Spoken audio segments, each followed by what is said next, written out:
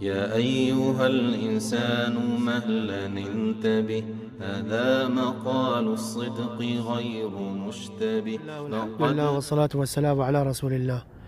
الغاية من خلق الخلق، خلقنا الله سبحانه وتعالى لغاية عظيمة وحكمة عظيمة، وهي العبادة. لم يخلقنا الله سبحانه وتعالى عبثا، ولم يتركنا هملا نفرح ونمرح ونأكل ونفجر كما نشاء، لا. قال الله تعالى: وما خلقت الجن والإنس إلا ليعبدون. ثم قال: ما أريد منهم من رزق وما أريد أن يطعمون. يعني الله سبحانه وتعالى خالق العالمين، ما خلقنا حتى نكتسب له.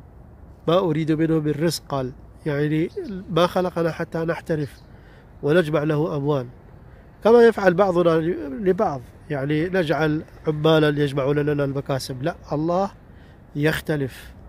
الله هو الغني عن هذا، والله غني عن العالمين.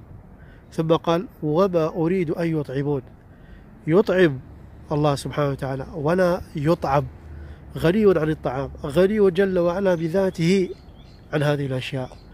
وهو لابد أن نعرف ليس في حاجة إلى عبادتنا.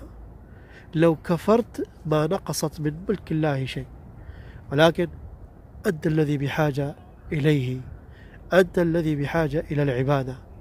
فمن رحمته أنه أمرك بعبادته من أجل مصلحتك، لأنك إذا عبدته فإنه سبحانه وتعالى يكرمك بالجزاء والثواب.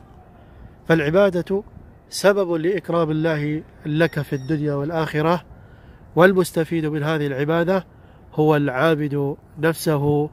أما الله سبحانه وتعالى فهو غني عن خلقه. وصلى الله على نبينا وعلى آله وصحبه أجمعين.